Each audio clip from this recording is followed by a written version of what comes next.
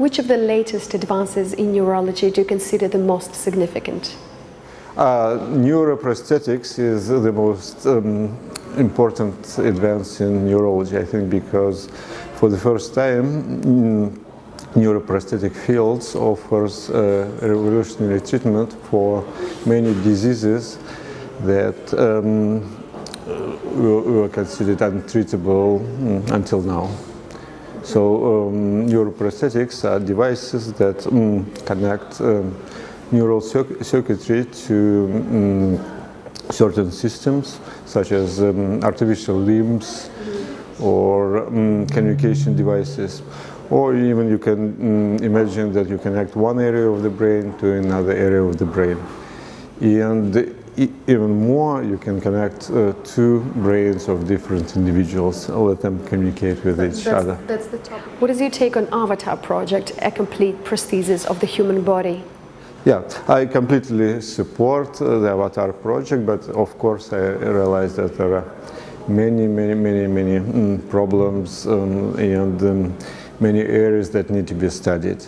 So first of all, to be able to establish communication within the living brain with an artificial body, we need to know what signals the brain uses to encode information. We need to develop recording methods that help us to read signals from the brain, and we need to develop decoding algorithms that reconstruct the content of the brain. Next, if you are talking about artificial body, this body should approximate the functionality of our human mechanical body. So we need to have robotic bodies that can basically do what we can do normally: walk, move our arms, even play sports.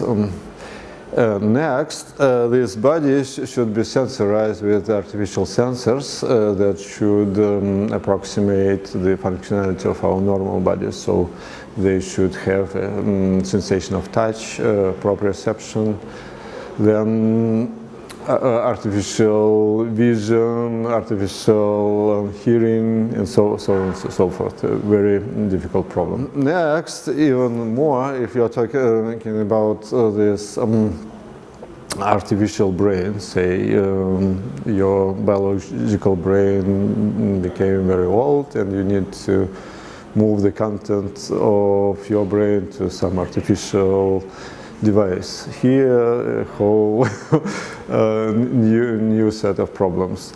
First of all, how to make this artificial brain work in a similar way as your biological brain.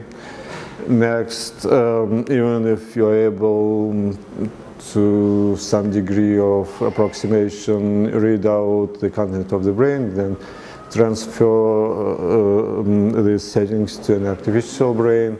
What would happen with your consciousness? Would this artificial device be conscious?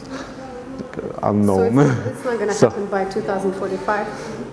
Certain things will happen by 2045.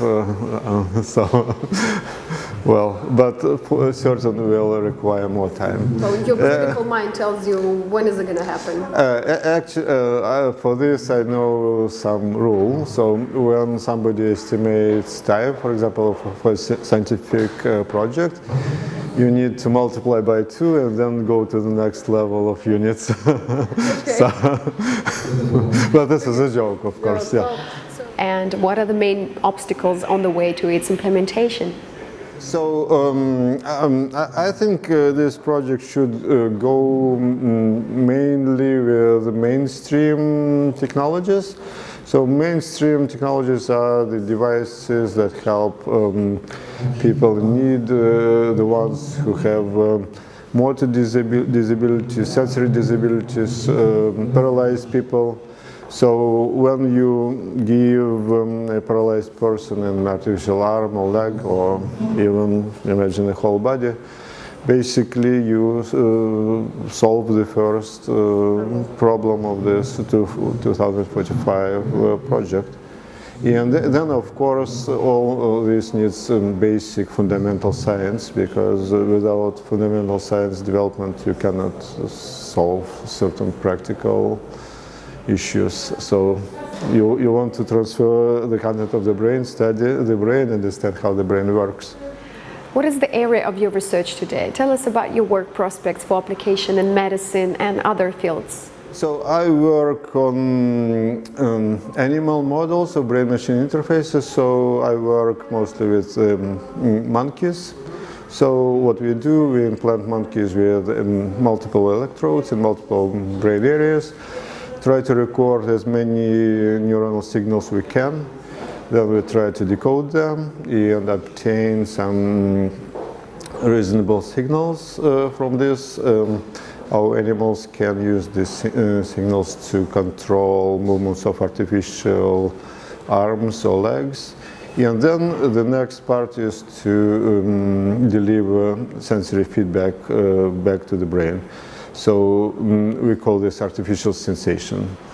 If you apply electrical stimulation to a brain area that normally encodes, say, sense of touch, then you mimic a sense of touch. Or if you apply it to the visual area, you create artificial vision, and so on. Funny episodes? Funny episodes. With monkeys, there are many funny episodes, but typically everybody is very happy when the monkey learns something. So monkeys, they try to keep their secrets from us. The day one we try to deliver artificial sensation, they hide this from us. But then once they find this sensation useful for them, this is when they reveal to us that they can read and understand this message. Tell us how you decode brain signals inside of the robot. Have you already done tests on humans? Decoding of brain signals uses some idea about how the brain encodes certain information. And curiously, this idea that we currently use may be completely wrong. But science typically operates on correlations. So we measure one parameter and try to correlate it with another parameter. Then once this correlation is found, say between the rate of neuronal discharge and arm movements, then we say, oh, okay, so this neuron increases its activity when the arm moves. So it must be so that this neuron probably moves the arm by increasing its level of activity. So that's a good enough hypothesis for us, and we can use it to control brain-machine interface. Of course, this could be all an epiphenomenon. So this neuron is doing something else, and what we see is just a correlation. But with the development of fundamental science, I think we will be able to read these signals better and better, and finally understand the code that the brain uses. So any tests on humans lately? This is not my field, tests on humans, but yes, just generally in the world, it is moving to more and more tests in humans. So primarily patients, but conceivably in the nearest future we will see some tests, even in normal people. 5 or 10 years? Or? 5 to 10 years, yeah. What's the main purpose of your research today, and how close are you to bringing it to life? So our main purpose of brain-machine interfaces is practical. So we want to develop devices for people, for patients with neurological problems like paralysis or sensory disabilities. So we want to develop systems that could restore their ability to move and feel. So this is all moving very rapidly to real applications in patients. So again, 5 to 10 years, and we will see the results, yeah, in clinical world. Okay. Thank you. We're done. Спасибо.